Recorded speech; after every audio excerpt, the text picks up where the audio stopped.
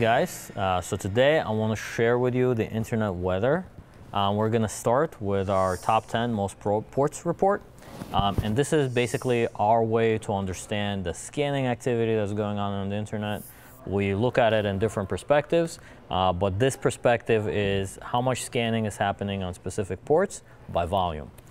So this week, I don't know if it's fortunate or unfortunate, nothing really stood out to me as a new port that we've never seen before.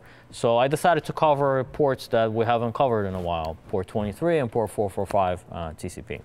So first, let's take a look at port 23 TCP and the activity going on it. So this is activity over the last 900 days. So here in the top, I'm graphing the volume of scanning activity. You could see that 3 years ago, there were actually some pretty significant peaks. But today, the activity has kind of leveled out. And on the bottom, you have the thousands of IP addresses that are scanning or that are partaking in this activity. So you could see, again, 3 years ago, there was a lot more of the IP addresses scanning. But over time here, even within the last year, the activity has been like, about 50,000 IP addresses per hour or something like that, as opposed to, here in 2018, where it's, I guess, way more, like 150,000, 3 times more. So, my claim to fame is to take all these scanners and figure out, like, where are they coming from? Yeah. So I did a geographical mapping of all of the IP addresses. And I think the best way to caption this chart here is to say, the internet is calling, and it wants you to turn off port 23 TCP telnet. Because that's literally everywhere. Every place that has internet, I think, is basically lit up on this chart. And it's really showing you how widespread. I mean, I guess 900 days, right? Over 900 days. So I actually took the last 24 hours of scanning activity, which was about 100,000 different IP addresses in that 24-hour period that are scanning. But you could see, I mean, you could pretty much see where internet exists in the world and maybe where it doesn't. The areas that are mostly unlit are either in like large, deserts or places where people don't reside or maybe don't have access to some of the things like the internet. So yeah, I think this chart kind of speaks for itself. This is very loud scanning within seconds of connecting your router or your modem to the internet. You're going to be getting scanned on this port. So really make sure that as much as possible, never to allow telnet or anything to really reside over this port, because somebody's going to come knocking. What would have been interesting is to go back. You went back 900 days, which took you back to August-ish of 2017. It would have been interesting to go back another year. I know it would have been a lot of churning to work through that much data, but because Mirai really kicked off in August of 2016, it would have been interesting to compare the baseline before Mirai first kicked off to what is now the background noise, which is still relatively high level of scanning there. That's a very good point, Jim. I'm going to have to do that for the next time. I don't know why I picked 900. That was just like a very round number. But you're right. That would have actually given us a much better baseline. But nowadays, the baseline, the background noise, we're stuck with. I mean, I think this next chart you have is going to show that, right? The next chart is actually port 445 TCP. So more WannaCry. Port 445 TCP is WannaCry. You guys know that I've been doing something special. So with 445 TCP, we had a baseline, which was about 10,000 IP addresses, which was the old, I already forget which worm it was. Configure. But clearly, it doesn't matter anymore, because now we have the new worm called WannaCry. Right. And every time I showed this chart, I always remember this peak right here in 2017, which was about August timeframe, because that's the weekend that probably every incident responder who works in cybersecurity got called in and was like, hey, there's this crazy exploit, there's patch, are we patched? It's worming. It's worming, yeah, what are we doing? And if you could zoom in, I know you can't see it now, but if you could zoom in, there was a colossal, like a drop. Like the activity had just stopped. And then when nobody was paying attention, basically, over the years, the activity started creeping back up. So what can we do right now? Well, this threat is out there. It's spreading. There are a lot of infected machines. You know, some of them are going to be coming online and offline. So people are going to be deploying you know, some of these devices that are vulnerable to this. But what can we do? We can track it. We can see, is the activity getting better or worse? So I've been doing it every time I'm on doing the internet weather. So here we see, I guess the first time I did this was in April. You could see the activity was going down, and then the activity stayed the same, and then went down and went down, kept going down, stayed the same, kind of had a little bump. So here's another bump. So I guess my question to you, this is what I've been asking all my guests, is what do you think is going to happen next? Is the activity going to go down, stay the same, or go up? And it could be a trick question because, trick question. Well, it's a good trick question because I feel like you can't really fail at it. Like I feel like any answer you give is going to be the right answer. I feel like I'm on with Markley. I'm going to say it continued to go down and played safe. That's a safe bet. Yeah. Jim, what do you think? I think long term it's going to level out.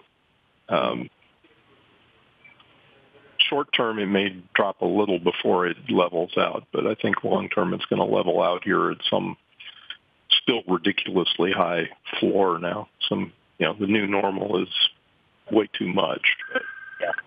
Yeah, there's tens of thousands of IP addresses scanning. Well, the trick is it went up and down. Oh my gosh. But ultimately it went down, actually. You could have also said stayed the same because it approximately stayed the same. High five, Jim. Jim, I think, is onto something that it's gonna eventually level out, and we're kind of seeing that here. Actually, if you look at the past few months, there's a slight downturn, but it's really leveling out. It's like that long tail that eventually goes down to, well, like you said, a ridiculously high baseline.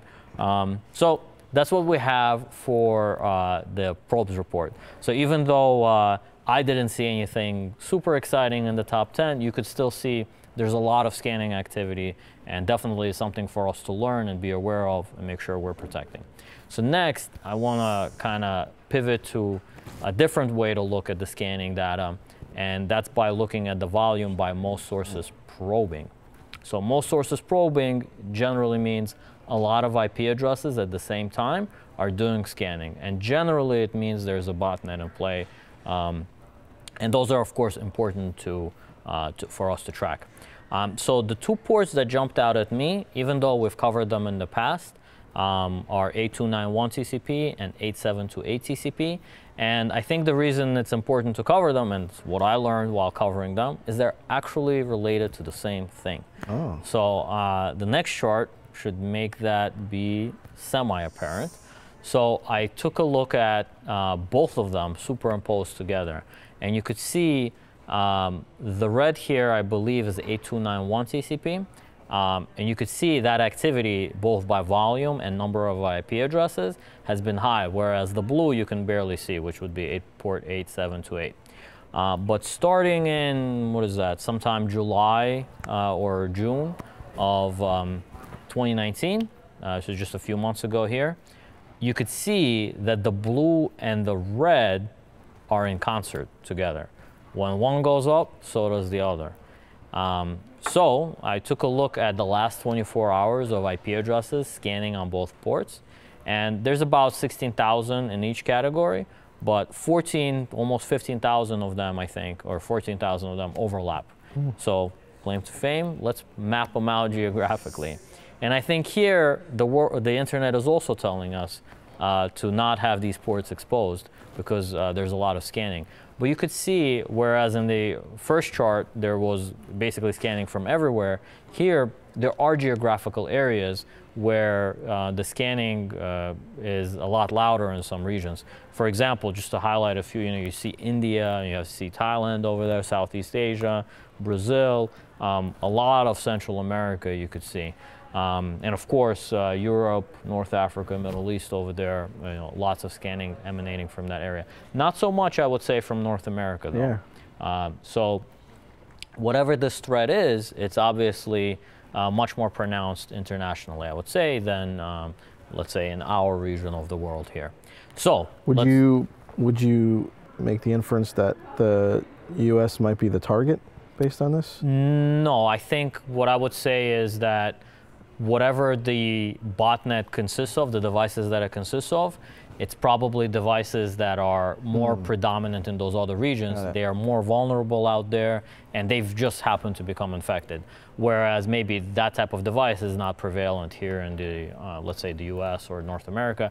Although you could see, I mean, there are definitely hotspots where devices like that are used. They seem to be in much more use out there in the world. So you might ask yourself, like, what is this? Because this is what we ask ourselves, like, what are these devices and what are they looking for? Looking at some honeypot data, I kind of came across this port and this type of information, this login thing, which caused me to start basically using my favorite search engine to start looking for this network pattern. Somehow, I came up on this tool, which is MKBrutus, which is a tool basically written to brute force passwords for Mikrotik routers. It's a tool written in Python. So you can give it a list of all the passwords you have in your nice password list, including admin, and admin password probably. Right. And try it against these different interfaces. So a Mikrotik router has many interfaces to manage it, really. So there's Telnet, we talked about port 23, SSH, port 22, also a heavy scanner.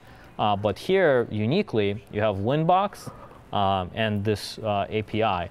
So 8728 is the API port. You can do different management functions, maybe with the router. Maybe you can get some information about it. Maybe you can put it into certain states. They also have HTTP, which we see a lot of scanning for that, looking for routers as well. Long story short, I was able to relate that both of these ports actually are related to the same type of product, which is a Mikrotik router running RouterOS. And I even found inside of the tool the exact line of code that would generate a packet like this that we can observe in different sensor logs that we have access to. So what is this? This is basically devices that are looking for vulnerabilities in Mikrotik routers.